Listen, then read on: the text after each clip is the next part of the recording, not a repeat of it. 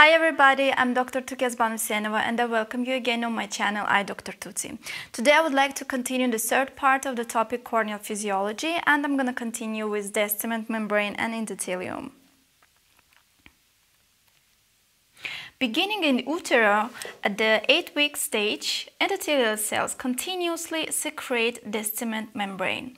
The anterior 3 mm secreted prior to birth has a distinctive banded appearance when viewed by electron microscopy, and you can see it in this slide. But this cement membrane produced after birth, which is a posterior part, is unbanded and has an amorphous ultrastructural texture.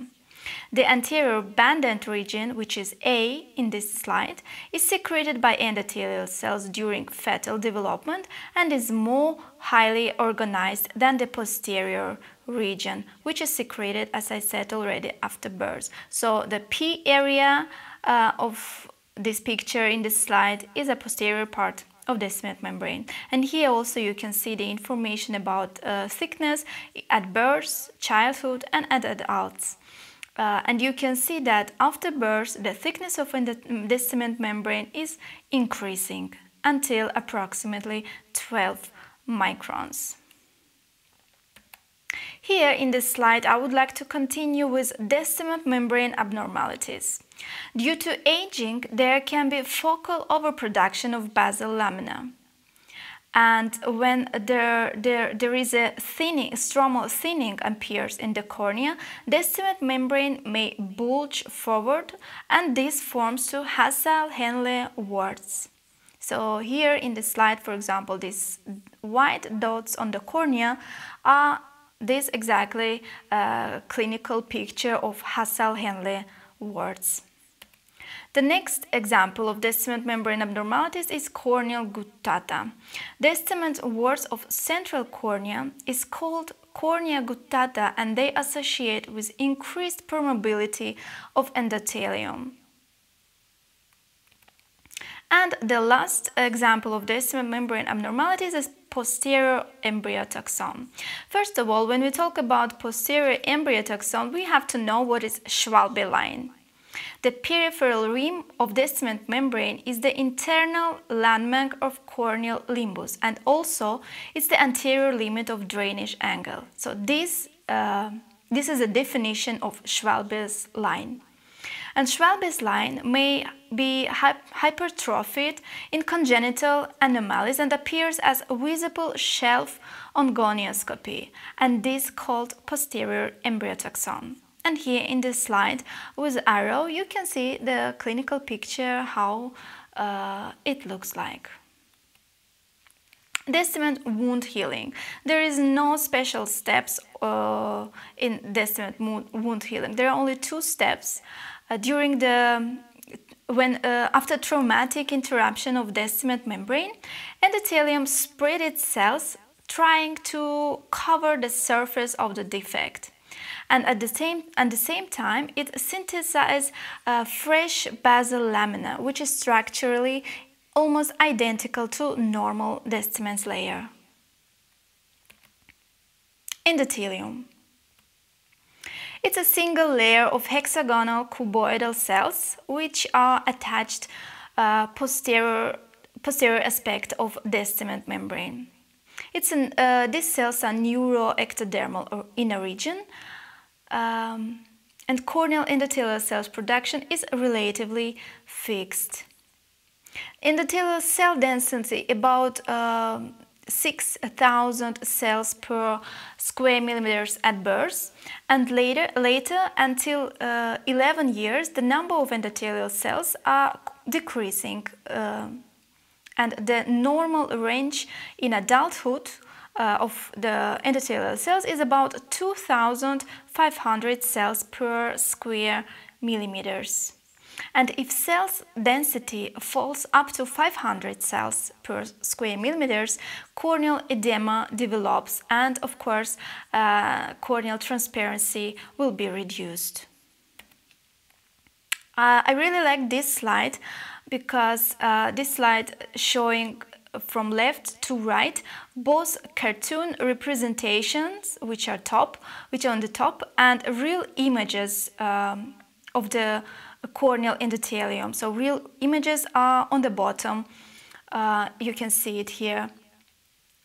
So for example, we start with a normal endothelium cell density, and under the same photo we can see the normal microscopic presentation, so how it looks like, and then we can see the cornea with low density of endothelium and the cornea with corneal endothelium with polymagnetism and pleomorphism. Here on the last photo we can see that the plus indicates a larger cells and the minus indicates a smaller cells. And the numbers, which you can see here, for example, 5, 4, 7, 6, they indicate the number of sites forming the cells. And also, additionally, I would like to add here that at birth, cells are about 10 microns in height, and with age they become more flatter, and the height of the cells is being decreased until 3 to 5 microns and approximately 18 to 20 microns widths. The anterior cell membrane of endothelium cells, as I said already, is attached with descendant membrane by modified hemidesmosomes, and the posterior cell membrane, apical part of endothelium cells, facing to anterior chamber with 20 to 30 microvilli. So they are participating in transporting function. Lateral border of cells, they produce some kind of a complex of connection between neighboring cells. And here in this slide you can see a 3D view of deep cornea showing part of endothelium, descendant membrane and stroma. A few words about nutrition of endothelium. Endothelium gets its nutrition and oxygen from aqueous humor, and essential nutrients, they pass across the surface of endothelium cells to supply the cellular needs of all the corneal layers. And in this slide, there is an information about fluid regulation of endothelium. So the clearance of stroma is maintained by the main let's say like functions of endothelium. The first is that endothelium provides a barrier function to the ingress of salt and metabolites to the stroma, and another function is that it's actively reducing the osmotic pressure of stroma by metabolically pumping the bicarbonate ions out of the stroma to aqueous. And the last slide about endothelial repair. Physical and chemical damage to endothelium results in loss of cells. Neighbor cells, they move over to fill the gap by sliding process, and enlargement of cells occur.